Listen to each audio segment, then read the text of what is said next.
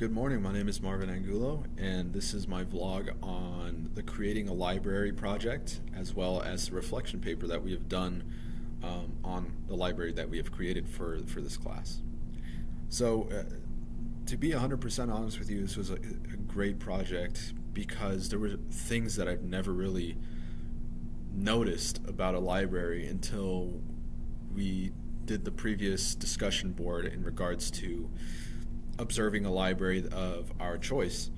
And my partner, Marcos, pointed out several different things that I didn't notice, and one of the ones that stood out to me was the adequate spacing that the library consisted of for students to properly maneuver around the library.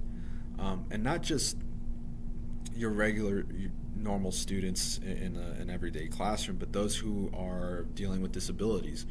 It's a great thing to add and realize that everyone is included into a library. So with my creation of the library, I wanted to make sure that I had the adequate spacing for each and every one of the students, a part of the school or in the public setting.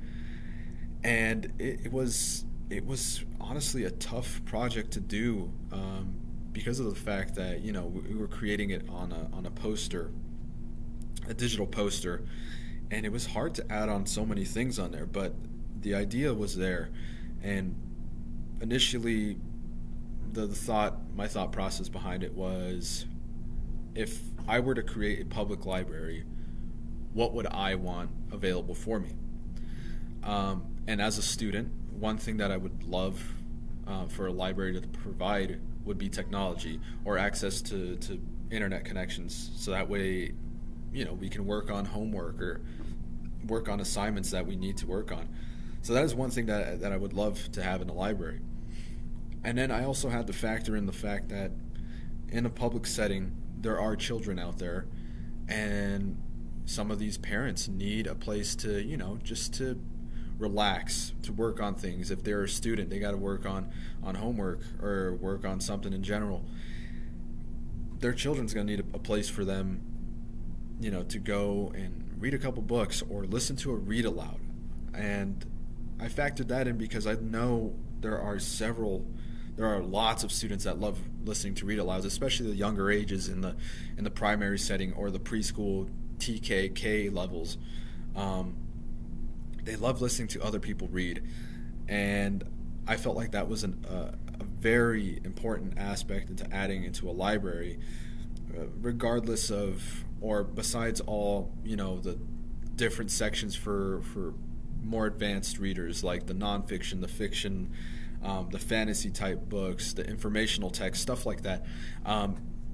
That is what I wanted to create. I wanted to create a place of welcoming, an all-inclusive library for anyone and everyone to come in and just relax, read a book, or sit in quietness, and I love doing that. Right after work usually, which is where I'm at, this is where I'm making this video, I love going to my local library at Victor Valley College, and sometimes I just like to go in there and just sit down in quietness, and that's what I like. I like peace and quiet. It gives me a chance to just work on assignments for not only this course, my other course. It gives me the opportunity to just finish up working on grades for the students that I'm working with here at Ranchero. It's a great place to just go and work on things and just to relax. There's nothing wrong with working on stuff at home, but the fact of the matter is, there are things in our lives that come up, and as far as living in a house, there's always something to do. So my time of peace and happiness is very, very valued as far as working in a library. So I wanted to make sure that was all encapsulated within the creation and within the analysis as well. And I'm thankful to have this a project like this because of the fact that working with someone, they're going to have different viewpoints. They're going to see things differently that you may not be able to see, but are able to reincorporate or add on to what you have created.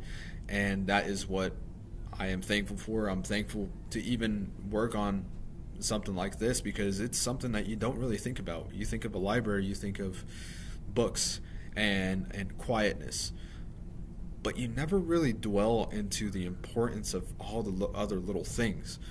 So now that I see several different libraries, I'm like, huh, I'm noticing that there's enough space for kids to move in between each and every one of the sections, and it's welcoming, it's quiet. It's things like that you start to realize and you start to appreciate a little bit more, especially for many of us who are becoming educators in our field. So that's pretty much it as far as this goes. Honestly, the analysis part of our author was a huge and important piece of this class as well, because you think of an author as well, you think of someone who just writes books. Well, what's the reasoning behind their books? Is there a motivation? Is there a reasoning behind it? That is another thing that I've taken into consideration as far as this class goes, and it keeps me thinking as to what I can add into my classroom in the future, when I want to create, no matter what class I'm teaching. I want to create some sort of space where a student or two can go and just work quietly and focus on their work. These are things that I am taking note on and keeping tabs on, because I do want to create something of peace and serenity for our students. So that about does it for this vlog. Honestly, thank you for providing such assignments like that, because it really does mean a lot, and it gives you a whole different perspective on the whole school aspect or public library aspect. I am extremely thankful for that. So I hope this video was long enough. Sometimes I feel like I overshoot as far as information goes, but it is what it is. I tell my students that as well. I tell them that sometimes when there's too much information, it can be too much, but it can be helpful in whatever it is you're writing. So hope you have a great day, and have a great winter break.